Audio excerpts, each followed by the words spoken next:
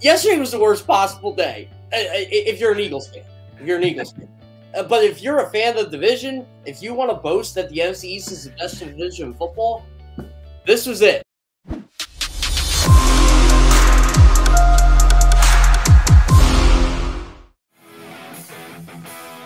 Home to Shields, it is a happy good morning to the NFC East. Just like the Philadelphia Phillies, the NFC East did not lose on Sunday. The Eagles didn't even lose because they didn't play. So, yeah, if you're an NFC East fan, I'm just going to say this to everybody out there. Yesterday was the worst possible day. If you're an Eagles fan, but if you're a fan of the division, if you want to boast that the NFC East is the best division in football, this was it. So Jeff Kerr for CBS Sports here with my man, Tone DeShields, my quarterback. Tone, we're in a really good mood, as you can tell by our hats. We're not tired of that. Listen, man, this is what dreams are made of. This is what these moments are made of, man.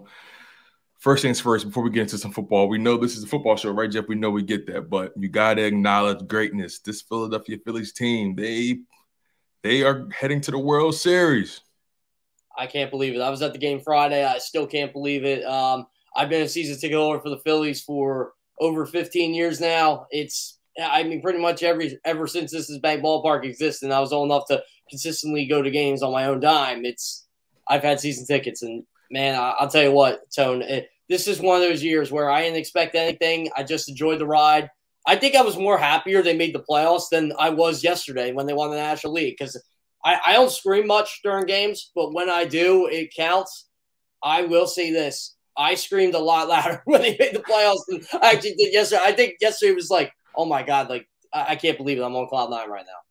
Yeah, I mean, let's be honest. The Phillies continue to stay hot, but this NFC East, man, are they even hotter? It's three teams right now. It's really fascinating to watch, right? As much as we could talk about our Philadelphia Phillies, you know, this NFC East, man, the Eagles had their bye week, but Cowboys win, Giants win, Commanders win.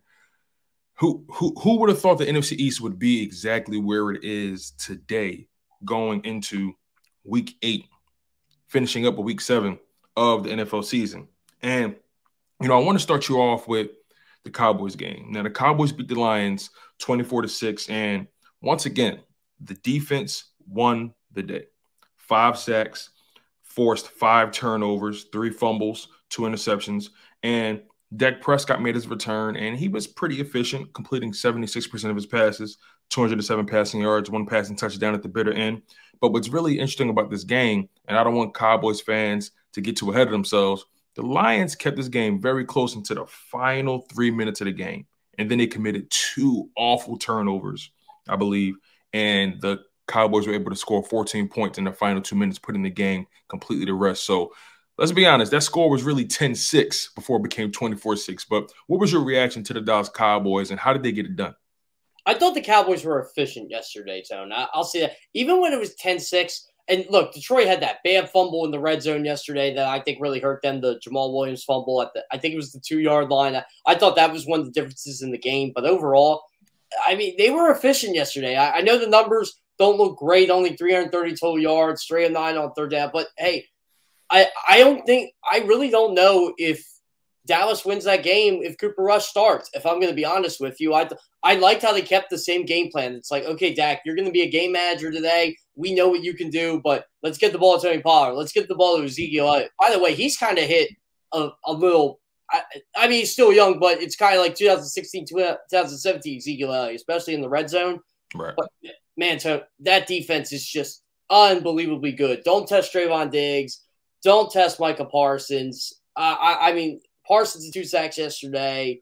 Williams had 2 sacks yesterday.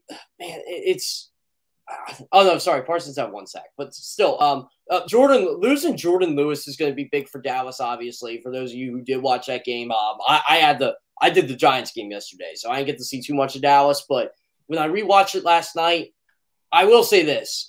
I think they're the second best team in the NFC, Tone. And I think it's the Eagles. I think it's the Cowboys. And that's kind of everybody else.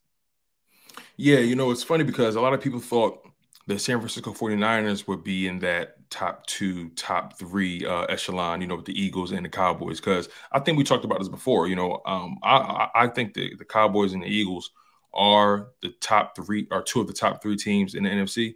But the 49ers lost yesterday, and they got waxed by the Kansas City Chiefs. But that's another story for another day. But, the Cowboys, once again, their defense, and, it's something to be said about it. I'm not sure how far it'll take them in the grand scheme of things, but I think this was a good comeback win for Dak Prescott coming off of the injury. This was the perfect tune-up match, I guess you'll say. Yeah, and he wanted this game. Ed Werder reported yesterday, like, this was the game he wanted to come back, that he felt he was going to be held. I think a lot of it had to do with, okay, I get to face the Lions defense yesterday. But you're right. It was a close game for the majority of this game, and the Lions just shot themselves in the foot with turnovers, and Jared Goff turned into Jared Goff again. Jared Goff's been playing well for the majority of the year, but ever since Detroit had that game against the Patriots, they haven't been the same team. They were a team that was scoring a lot of points. They couldn't stop anybody. Now they're kind of stopping people, but they don't score now. It's the size of a 1-5 football team, if you want to be honest. I don't want to overblow the win too much, but Dallas did what they had to do at home to win a football game and to keep pace with – I mean, they're 2 games beyond – well, technically a game and a half because the Eagles didn't play, but the Eagles own the tiebreaker over them right now. They needed to win yesterday. Absolutely. Let's transition to the New York Giants, right? They won 23-17 over the Jacksonville Jaguars. They improved to 6-1, 3-0 on the road.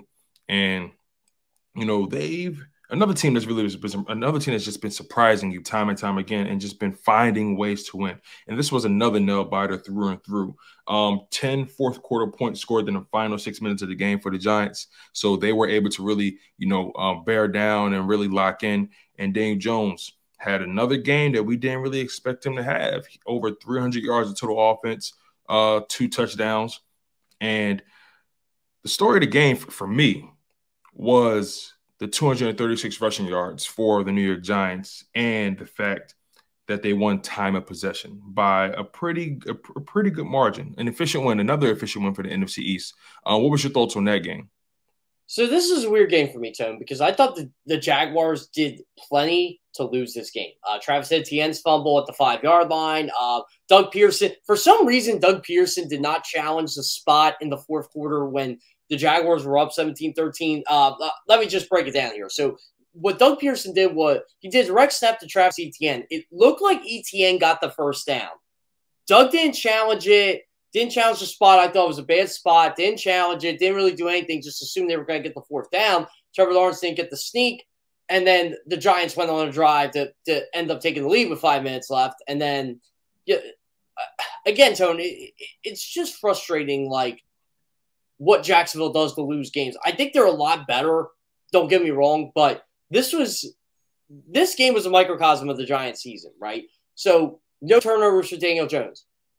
He's the first Giants quarterback to run for 100 yards in the game since Ed Danowski in 1934. So, yeah, if you know who Ed Danowski is, good for you.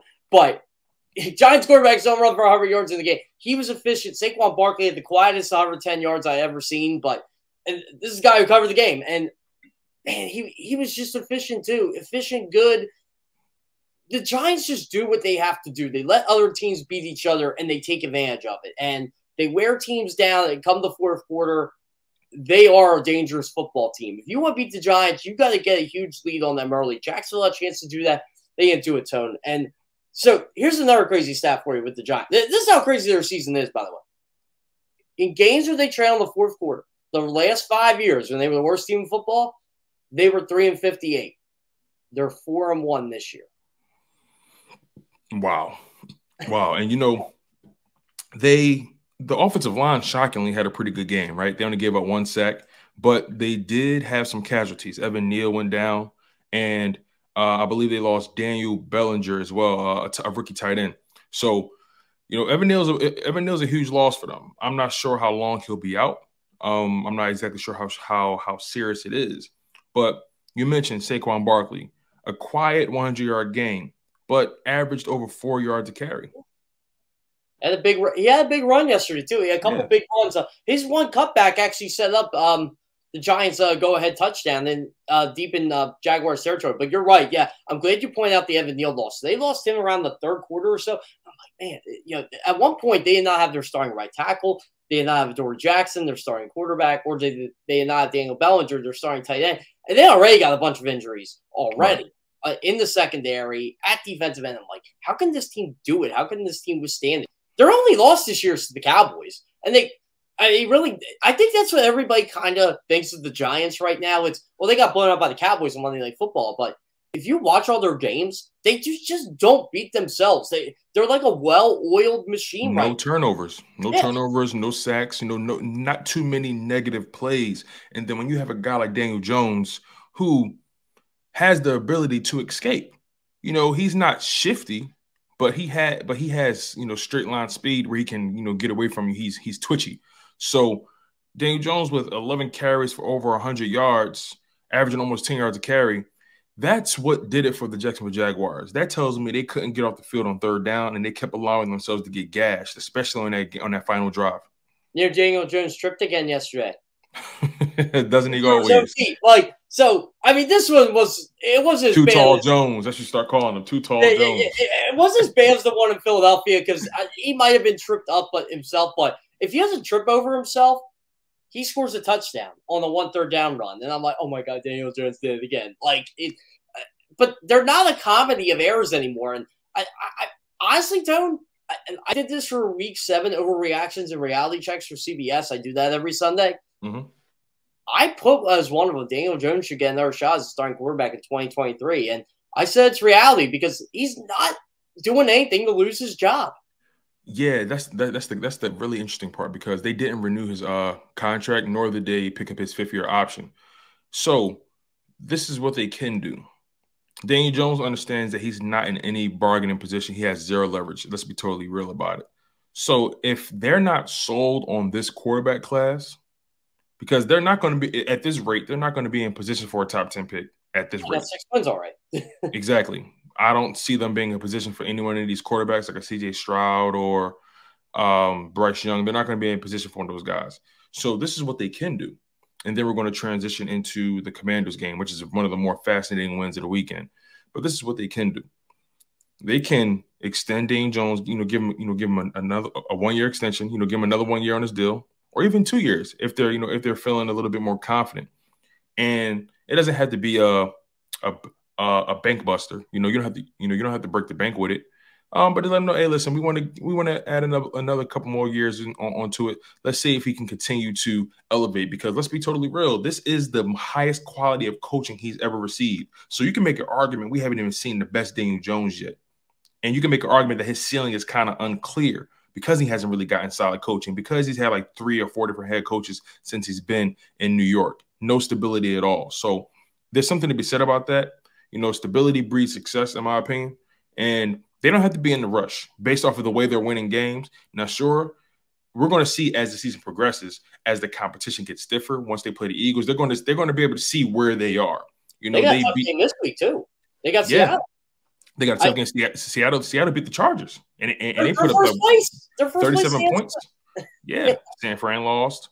This is a really wacky NFL season, which, in my opinion, just means that it's that much more wide open for the Philadelphia Eagles. But the Washington Commanders, we have about 5 more minutes until our break, and then we'll be able to get Mike Gill in the building. But the Commanders, man, beating the Packers 23-21. Wow. That's all I can say, man. That's all I can say about this game. I can say more though. If Carson Wentz is in this game, they don't win. Yeah, you know what? You brought this to me pre-production here, Tone, and I just keep thinking to myself, you know what? You're right. The Commanders were efficient yesterday. Efficient on both sides of the ball, but look at what Taylor Heinicke did. I'm pulling up the stats right now. So 20-33, 201 yards, 2 touchdowns, and I just felt like there was more of, I guess you could say, a fire in that team. Like, did you see Taylor Heinicke yesterday? He gets the 1 first down, and when he's on the sideline, he's getting everybody all fired up. He's getting the crowd all fired up. I mean, the Washington crowd is what it is at this point, right? But I feel like there was life in FedEx Field because of Heinicke. Yeah. It's like they know what they're getting. They know that it's efficient. Is Taylor Heinicke a franchise quarterback? Hell no. But he's also a guy that kind of captivated that franchise in that city because he took them. I'll be 7-9. He did take them to a playoff game in 2020, and they almost won that playoff game. But 7-16 on third down, 5.1 yards per play. I mean, it was the best they played defensively all year. And I really got to bring this to you, Two-Tone. Are the Packers just not good? And that's what I wanted to get to. Listen. This is the Packers have lost to the Giants. They've lost to the Commanders. They've lost to the Vikings. They lost to the Jets. The highest quality loss is probably the Vikings because the Vikings are 5-1 right now or 6-1, something like that. So that was the highest quality loss, if that makes sense. But when you lose to the Giants, Jets, and Commanders 3 years in a row, I mean 3 weeks in a row, excuse me, you're a bad team.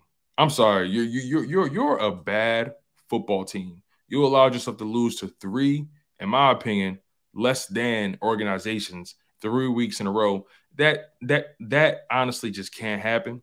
But Washington, they dominated time of possession, and you said something really, really fascinating.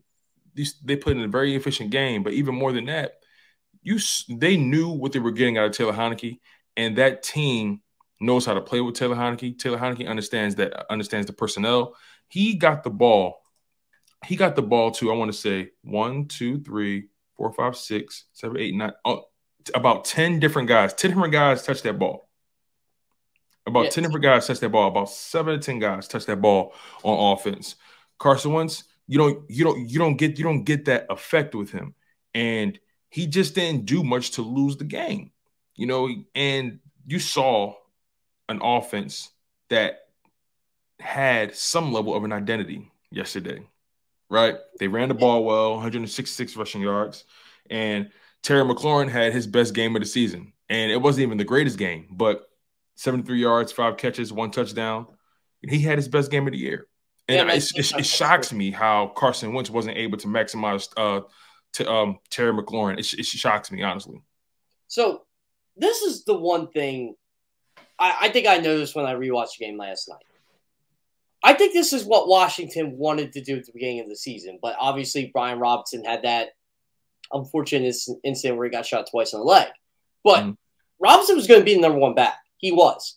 So you had him, you had Gibson, right? By the way, Heinicke's touchdown pass to Gibson, I really don't know if Antonio Gibson's ever gone out wide and caught a touchdown pass down the seam before, but he did. I don't think that happens to Carson Wentz, but you saw how Washington wanted to run their offense with Taylor Heinicke. They became a run-first team. The Packers are going to play cover 2 zone. They're all for it because that just shapes up running the football, controlling the game, controlling time of possession, and they just methodically moved down the field. And keep in mind, Washington almost blew this game yesterday, too. I mean, sure. This final score, it's kind of deceiving because they were up 9 with 6:40 left, and they dominated the whole second half. I don't know what is wrong with the Packers. They could not run the football yesterday. They only had, 38 yards rushing. They only 12 attempts, though. I mean, 12 attempts is not going to build up any equity with your running backs. You know what I mean? Why do they want to throw all the time for Aaron Rodgers? Are they just trying to justify a $50 million contract at this point? I'm telling you, and I've been saying this for a while, I don't think Matt LaFleur is a good coach. I think he's a guy who inherited a very, very, very lucrative situation. His best years, obviously, was when Aaron Rodgers and Davante Adams were, doing their thing. Now Davante Adams is not there, and Rodgers doesn't have his go-to guy. They don't have any wide receivers. They don't really have any tight ends. All they have is really a running back and Aaron Jones, and they don't even give him the ball. So now at the end of the day, you're trying to lean on Aaron Rodgers is 40, right? He's close to 40. I think he's 39 this year. So yeah, you're not far. You're leaning on one of the OGs when it comes to quarterbacks. Not saying his talent has depleted, but he's aging. He's aging, and that's pretty much what it is. And you just can't continue to put him in situations like that. But overall, I just don't think they're a good team. But we have our guy Mike Gill in the green room right now. Jeff, I'm really excited to hear what you guys have to say about this NFC East and these Phillies, man. But any final thoughts before we hit this break? I kind of wanted to mention the Chiefs before we went on break. Did you notice, like, when the Chiefs traded Tyreek Hill, what they did was, okay, we're going to sign Juju Smith-Schuster. We're going to sign Marquez Valdez-Scantling. And they're getting better every single week because they got guys that are like, they're not sexy names, but they can make plays. And now you're seeing them make plays. The Packers, they decide, you know what, we're going to draft Christian Watson. Doesn't play. Romeo Doubs does play, but he's inconsistent. He's a rookie. The Packers just didn't do enough to replace Devontae Adams. At all. But you guys are locked in on Good Morning NFC East. He's Jeff Kerr. I'm your guy, Tone DeShields II. Next up, we have our guy, Mike Gill. Keep it locked, you guys. You don't want to miss this.